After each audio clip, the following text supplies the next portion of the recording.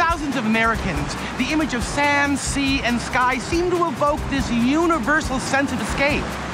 But while many crave the lifestyle, trying to duplicate it at home, not so much. It can be a little tricky.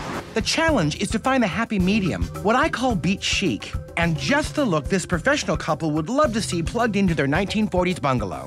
Can this cramped space get a makeover that will set the tone for the whole house with the end result that's a sure thing?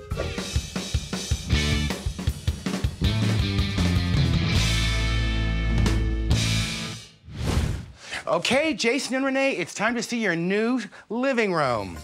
Oh my gosh, this is gorgeous. Very nice. Do we step into the Bellamar Hotel? But yeah, well, oh my gosh, pretty much. I think better. You like it? Yeah, it's this is gorgeous. A good thing. Well, one of the things we tried to do for you was give you a cross between the hipness of the Bellamar Hotel, but also a design that had more of that cottage beach feel that you liked.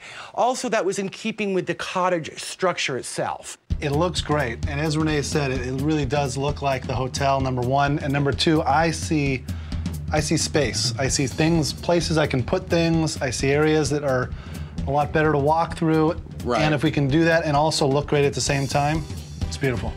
The color is gorgeous. I just love the blue. It's amazing. And then the ceiling's painted. That's right. Neat. Because one of the things designers know is when you introduce wall color, especially with the low slanted ceiling that you have, the idea is not to keep it white, otherwise you're just gonna walk in and go, oh, unfinished, all right? So now the color really envelops you, and you'll notice that the color that we used on the ceiling actually goes all the way down into the shades. Now, one of the things we always try to do in rooms that tend to be either taller than they are wider or longer than they are narrower is to use a lot of mirrors. If you do them in the right way, they become the accessories in the room, but they also stretch the dimensions. You notice the living room has taken on an entirely new dynamic. Oh, wow. The two mirrors that were over there, now we made a custom one to go over here. Oh, that's gorgeous. Which we thought looked really well, too. Yeah. So remember all that hand gym equipment that you had? Yep. Well, it's living all right in here now. Very nice. Okay, so this organic element is what bridges the gap between the modern and the traditional beach feeling. So you have it here, you have the sisal underfoot here, and you have it going all the way down the length of the entire space in the pull-down drapes. But I know you're probably looking at that light, fresh blue color and thinking of your dog right now. Yeah, I can see her just kind of tearing through there, and it just looks so gorgeous and fresh right now. I'm just worried about how we're gonna be able to upkeep and keep it looking so good. Well, I have a surprise for you. Okay. That's all outdoor fabric.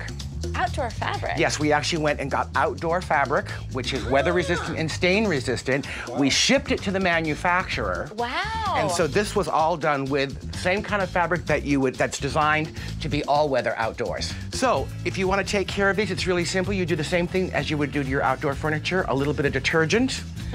A dishwashing detergent is the best. Let them air dry outside for a few minutes and you're good to go. Voila. This here was actually the little touch of cabana. This is the kind of thing that you'll see at a great resort. And of course, if you add an element like this to the room on this side, we also carry that over, and the same set of drapes are now disguising your laundry room now. Oh, fantastic. So that's balanced on both sides of the space. There's no question that this shore-inspired design trend will gain in popularity as Americans' need for escape heightens. That's okay if you can't be at the beach. Create your own virtual reality right in your own home.